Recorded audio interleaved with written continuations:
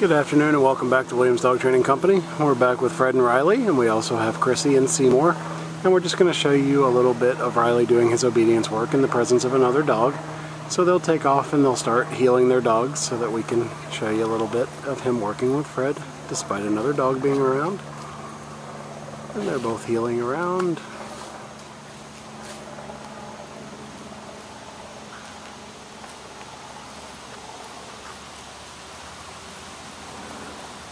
Fred stops his feet, has Riley sit.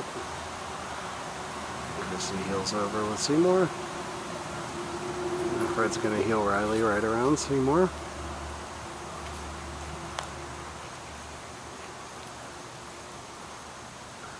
One more time right around.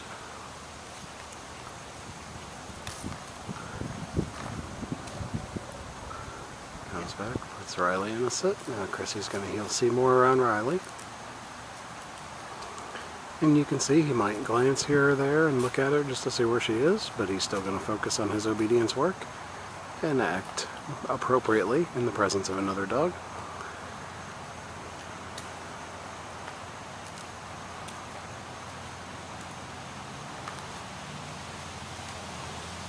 And they both come back up, have the dogs in sits. Fred heels around with Riley again.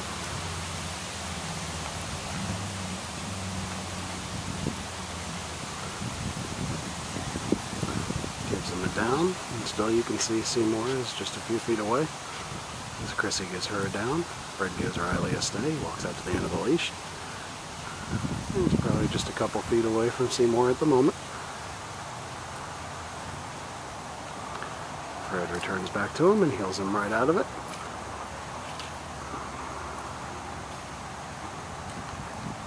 Heels right behind Ceemor there, who's in her down.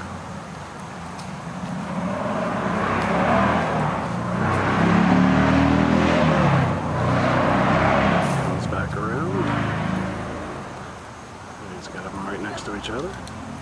Puts Riley into a down. Chrissy heels Ceemor around.